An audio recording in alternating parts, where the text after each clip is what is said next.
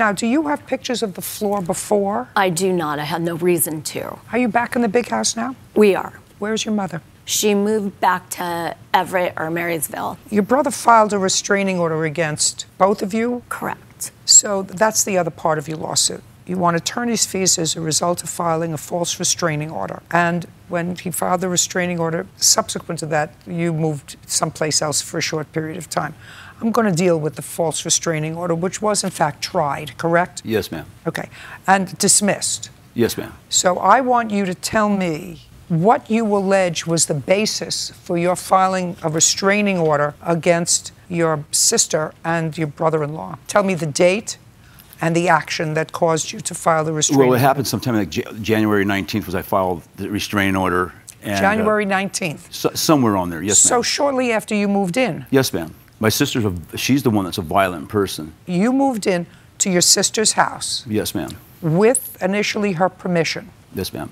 And you moved in January so that you weren't there very long? Right. I want you to tell me why you filed the restraining order. Well, there's so many things that I could tell you. No, I don't want you to tell me so many things.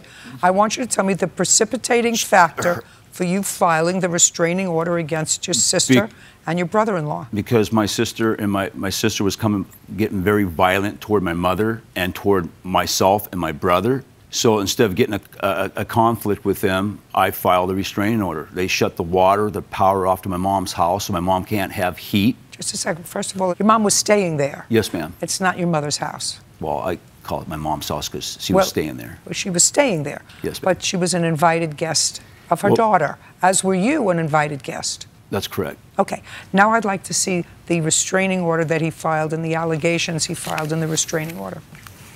I have that.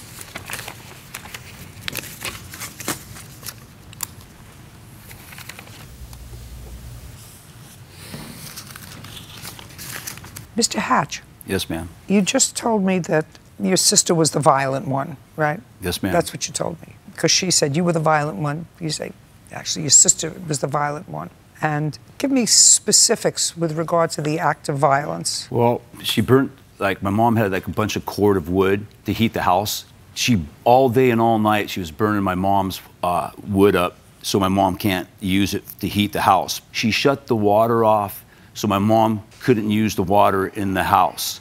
She came inside the house, and I was there, threatened my mom several times. And my mom owns a park house, like Jason said, about 30 feet away from the house, and it's ran on propane. She was trying to blow the trailer up, left the propane open twice, and the fire department, police department had to come to that incident. And that garage that got kicked, the hole in it, Jason's the one who kicked the hole in the garage door, trying to bust inside the house because we locked the house up. You filed this restraining order against your brother-in-law, not your sister. The allegations have to do with your sister. My sister is violent. My sister is crazy. 2 years ago, my sister made false accusations over the phone, threatening to kill me and my dogs. At the time, my dog is still missing. Okay, these are my sister threatened my life and my mom's life. But the order of protection that you filed was only against Mr. Brewers, her husband. Because what she would say, he would go do. He's a puppet.